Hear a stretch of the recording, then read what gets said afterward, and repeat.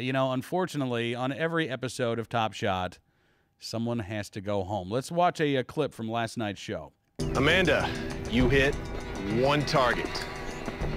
Mark, you hit 3 targets. Congratulations. Come get your gift card to Bass Pro Shops.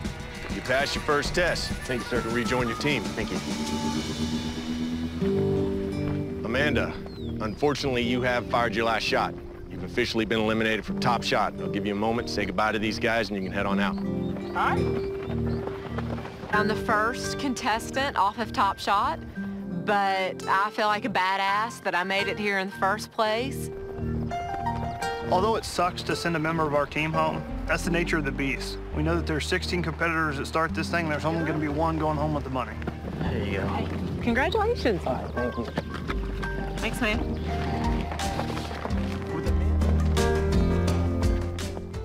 And Amanda Hardin, nurse, real estate agent, and I'll say it, badass, joining us here on Cam and Company tonight. Amanda, how you doing?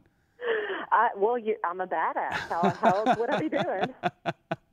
Thank you so much for coming on the program tonight. It's good talking to you. Absolutely. So we just saw the parting shot, but tell us, I guess before we get into specifics about last night's program, just tell us overall. I mean, what was it like to be a contestant on this show?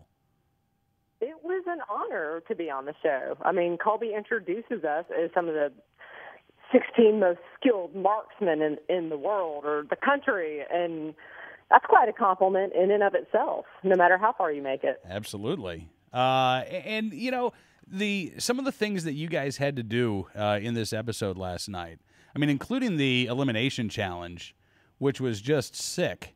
I mean, seriously, you guys are, help me out here. You're firing, you've got 10 targets. Yeah. And you're using a Winchester 73, repeating rifle, and you're riding on a stagecoach. Yeah? Yeah, on a stagecoach on a really, really rutted out dirt road. And I felt that was more a test of my ability to muscle a gun and hold it and keep my sight picture than actual shooting skill.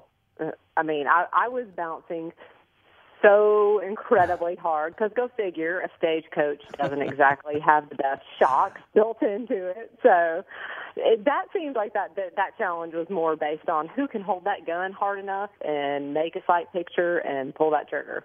It was just incredible to watch, and I bow to you. I mean, you hit your first shot. Yeah. I think I could have had 100 rounds. I could have had 100 targets, and I don't think that I could have done as well as you did, or as well as your team member Mark Schneider did. That just looked intimidating. Yeah, it was hard. When I saw the stagecoach pull up, I laughed. I was like, "Cool, I can do that." But I was coming out of my practice round where we had been sitting on a stationary bench, and I had just done amazing. So I felt extremely confident. I was like, I can do this.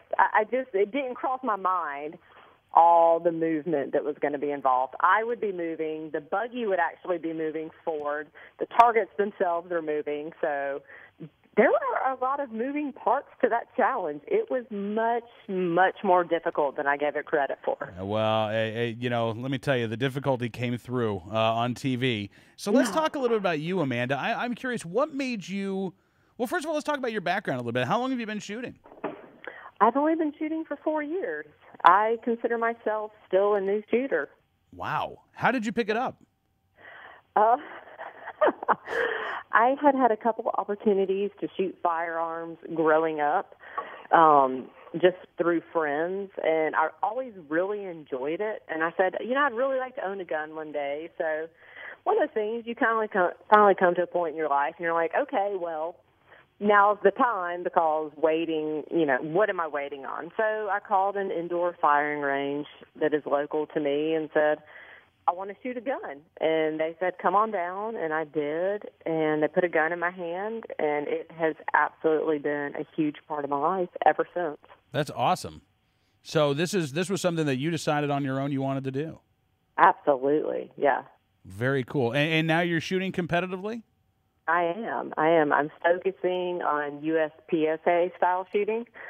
Open to other disciplines, but that one really turns me on. I love the idea of moving while shooting at the same time. That took a lot mentally from me to go, it's okay to run and shoot a gun at the same time.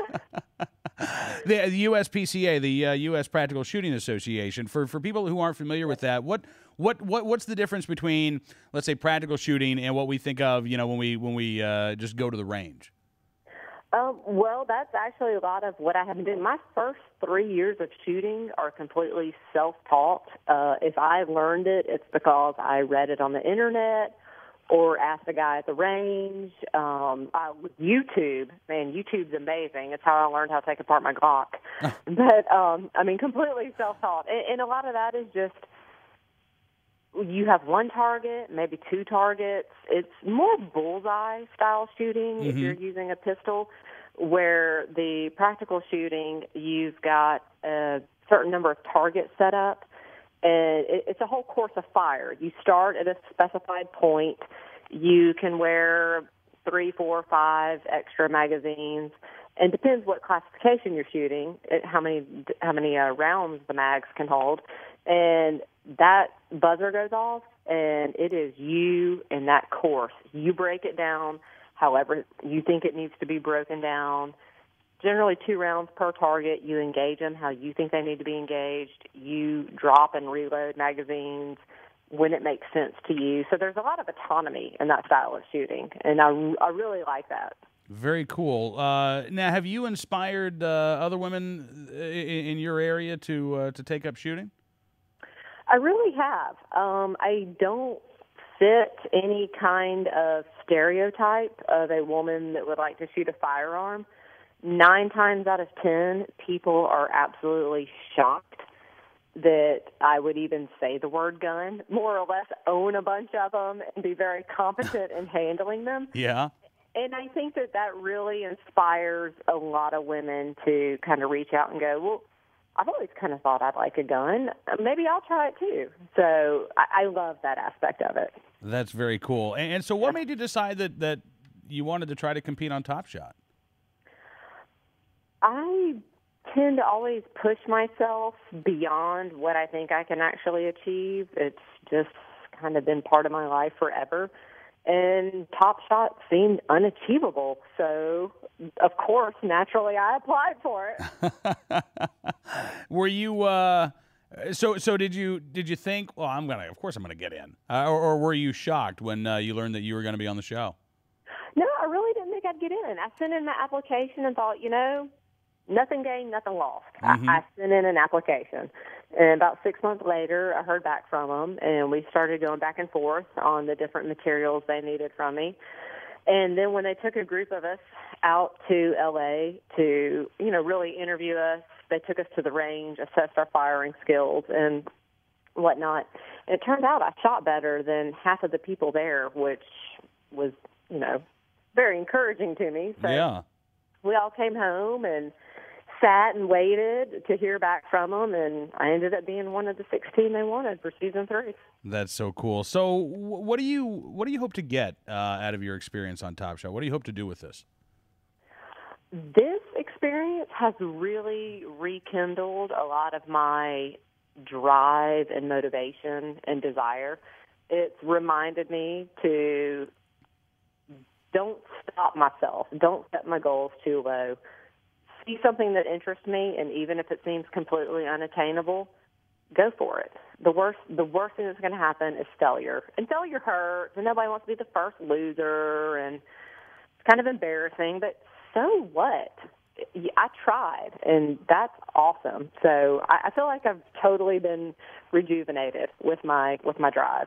Well, listen, I think what you've done is fantastic. I mean, I think it really is an accomplishment just to get on the show in the first place. And I've watched enough Top Shot over the course of the first 2 seasons to know that really the difference in terms of the competence or the marksmanship of all of the competitors is so slight that, you know, any given challenge, any given day, you're going to get really a level playing field. So, you know, if the challenges have been a little bit different, who knows how last night's episode would have turned out. But I think you've inspired a lot of people, Amanda. I really do. Good. And you know what? That means the world to me. And for that reason, it's worth it. Well, listen, Amanda, thank you for coming on the program. I hope we can talk to you again at some point in the future, and best of luck to you as well. Thank you so much. I appreciate you having me.